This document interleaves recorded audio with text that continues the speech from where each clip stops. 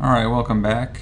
When we left off, we went ahead and made this bathroom, put in some doors, showed you how to tag a few things. We're going to throw in a few windows, and then I'm going to start talking about levels. Levels are very important, so we'll get into that very shortly. I'm just going to throw a few windows in here real quick because we need some windows. Let's go ahead and do a 48 by 48 double hung. Okay, let's do a 36 by 48. Or tell you what, let's go ahead and we'll create another window. Do edit type, duplicate. Remember we went over this with the doors originally. We're going to make it 48 by 48. So my width down here will change to 48 inches. Hit OK. I want my head height to be 7 feet. And if you notice with windows, I've got the trim. You want to put the window towards the outside of the wall, and you can kind of see the trim on the edges. If I go to this side, it'll flip. See right there, it flips. That's backwards. And even if I put it in backwards, I could always change it, and I'll show you how in a second. This little flip command right here just flips the window just like it does with doors. So those are my two windows. That was my wall. And temporary dimensions. Now, if you notice, my temporary dimensions are going to the center of the window and they were going to the center of the doors. I don't like that. So what I'm going to do is go to the Manage tab, Additional Settings, and down here you'll see temporary dimensions. I want mine to go to the faces of the core for the walls and the openings for the window. So now when I click on this, it's going to go to the window opening and the door face. So let's just make that 36 inches out of the corner. Oops. Fit 36 feet.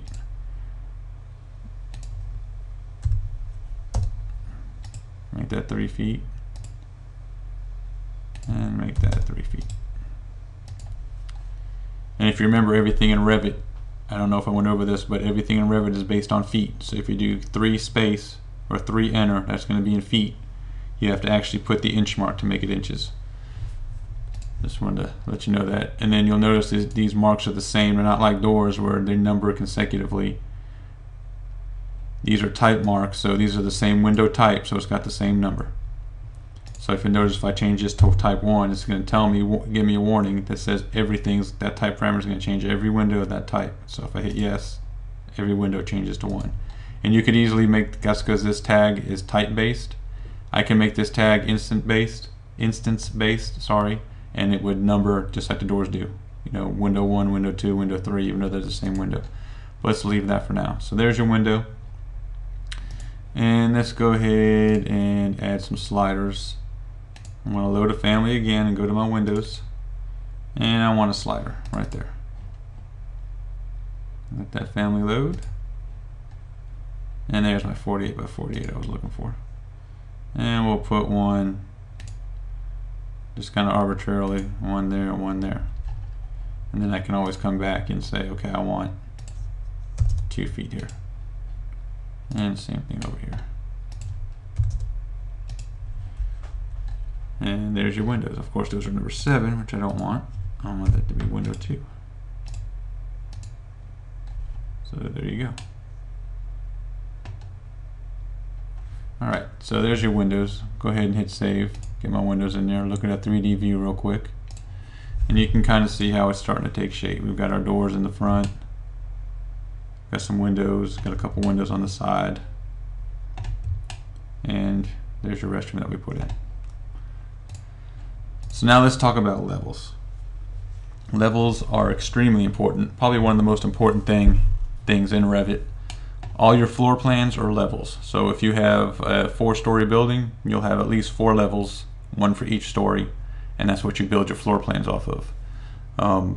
You see levels in any sort of a vertical plan, like an elevation or a section or a cross section.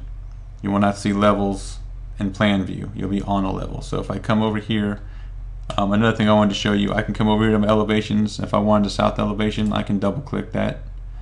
Or since everything in Revit is linked, I can come over to my elevation tag right here double click it, and there you go, it opens up the south elevation. Same thing here. If you'll notice, these little blue elevation data marks, they're all links. Now this basement does not have one. And if you notice here, floor plans, there is no basement. There's no basement listed, and that's black. There is no link to that, and you can create a level without having a floor plan associated with it. All the rest of these have floor plans. One thing I'm going to do real fast is we're not going to have a basement, so all these basement ones, top of footing, bottom of footing, we're just going to delete those. So select those and hit delete. It's going to give you a warning telling you that these views, these floor plans are going to be deleted, and that's okay. And if you look over here, you'll notice this list gets smaller. Top of footing and bottom of footing are going to be gone. And there you go, they're gone. They're gone here. And there's my levels. So first thing you'll notice, and this is really easy when you draw a level, the text here is getting kind of obscured by the text below it. If you select on a level, and you'll see, I'll zoom in on it, this little squiggly right here, it's kind of hard to see. If you break it, that breaks your level line. So now I can grab these little blue dots and I can put these down as far as I need to, and then I can drag this over and then drag this over for whatever wording I have, and that's how I can fix that. If I wanted it back, I can simply grab it, grab this point and drag it back up, and it will snap back into place and it's right back where it was. And then again, I would have to break it, and now that I already had the break set up, if I break it again, it remembers what it was. So that's the first thing about levels. I'll show you something about the level heads before we start adding a few levels. Now on this particular project, I wanted to keep it small and simple just to get you started in Revit. I'm going to add a few levels and we'll just delete them. I just wanted to show you how to add levels. But before I do that, you'll see this datum here. If you look over on this end, and it's just your level lines. Now I can very easily, that's what this checkbox is. If I put a check in this little checkbox, there's nothing there now. There it is. So I can put a datum level on both ends. I can turn it off on this end, turn it back on, oops, turn it back on, turn it off over here. So that's what that checkbox does. You already know what this little squiggly does. I showed you that. That would break the level line if you want it to break. One thing we'll do in this view, let's turn on this crop view and the region. Now this one says crop view visible or crop region visible. If you check that on, this automatically comes on. Now if you'll notice, as I bring this tighter, this is what you'll see on a sheet. This is your view, your crop view. So when you put this on a sheet, anything inside of this will be shown. Nothing outside will be shown. As you pull this in, your level lines will come in automatically. So you can very easily do this so that now your levels aren't stretched out so far. And we can go ahead and turn that off. So it's still cropped. It's just not visible. And then if I turn that off, of course, the view is not cropped anymore and it puts it back the way it was. So I like to leave that on. Another thing I wanted to show you is you see this lock right here.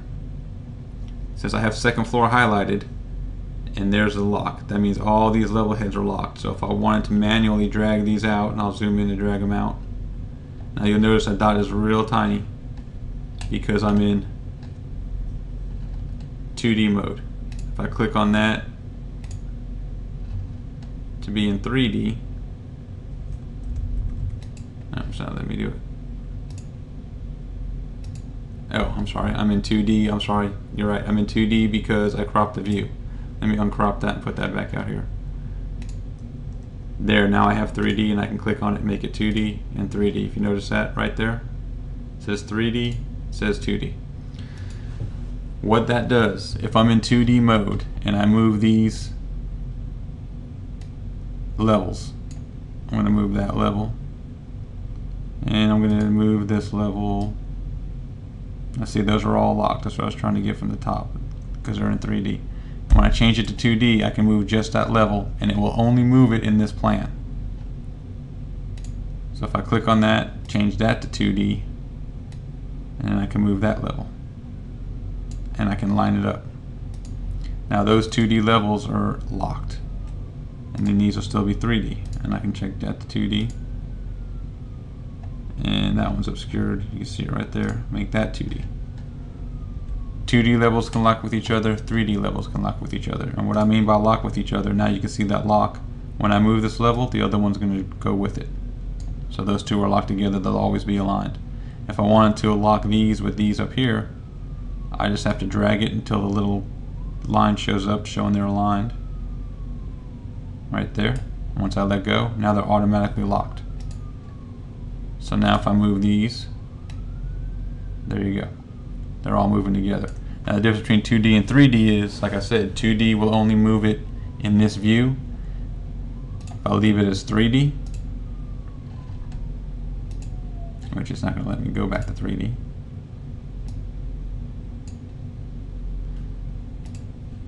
If I did it as 3D, it would move it in every view along the whole model. So if I was to do these in 3D view, like on this end we'll do it, every view these level lines are coming in on. So this view be the north view, it's coming in closer. And then there on the north view we're back to 3D again. So if I was to pull this really close and pull this one really close, now when I go back to the south view, you can see how close that got. Of course these are 2D, so they're independent of that 3D view.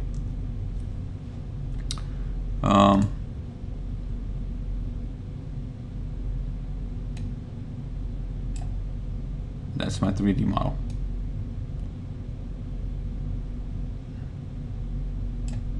Now if I drag that back, that was my 3D arrow. Now these are back to 3D.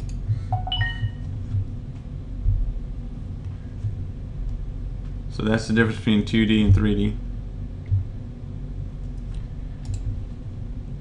So what's so good about levels? Well, you can see this exterior wall is going up to this level called roof, and it's at 21 feet tall. And this is my second floor that we're going to draw later. It's 11 feet tall. So say I want the top level to be 25 feet tall. I could very easily come in here, edit that number, 25 feet. And not only does that level go up to 25 feet, this wall, which is attached to that level, goes with it. And you can click on this wall, any of these walls, and it says base constraints on finished floor, top constraint, up to level, roof. And I could easily say, you know what, I want that wall. Actually, let me choose this wall so you can see it better. I could say I want this wall to go up to second floor. Boom. Now that wall is constrained to the second floor. Very easy. And then if I was to change the second floor level to, I don't know, 15 feet,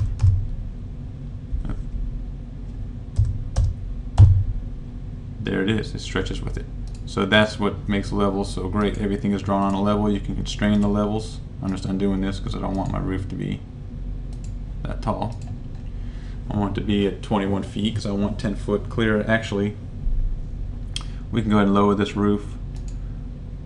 I don't want 10 foot up there. I want 9 feet, so I can make it 20 feet. So there you go. It's 20 feet.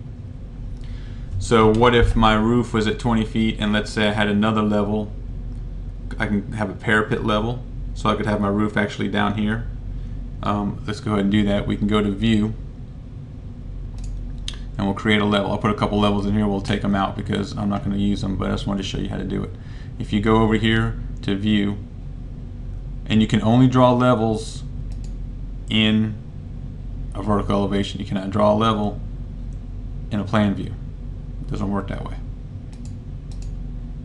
So what we're going to do is we're going to go over to, let's see, I'm sorry, it's on the home tab, not the view tab. Level. And I'm going to go ahead and draw a level. Let's just draw right here. The level head comes in second, so that's why I picked over there first. I just know from experience the second pick is a level head. So there's my next level. And what I'm going to do is I'm going to rename this level. I don't want it to say level 8, and you see it automatically put a level, and it created my ceiling plan as well. I want to call that parapet. And once I hit enter, it's going to ask me, do I want this view to be renamed as parapet? And I can say no. I can leave it as level 8 if I want to.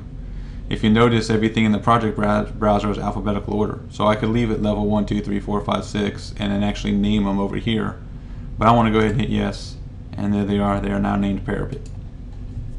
And I could easily take my outside walls, and I can also do a chain select from this view. I can highlight that wall, hit tab. Now all those exterior walls are highlighted, and I can say I want those to go up to the parapet. So now my roof is here, and there's my parapet level. All these numbers over here are from finished floor, but say I don't want to do the math. I've also got this number right here. I know I want that parapet to be 15 inches above the level below it, which is my roof level. So there you go. You notice I got 15 1 foot 3 inches right there, which puts me at 21 foot 3 inches, which is 1 foot 3 above the roof level. So there's how you insert a level. And we've run out of time for this tutorial. On the next tutorial, I'm going to go a little bit deeper into levels, and we'll start working on the second floor and putting in some stairs. So thanks for joining us, and I'll see you in the next tutorial.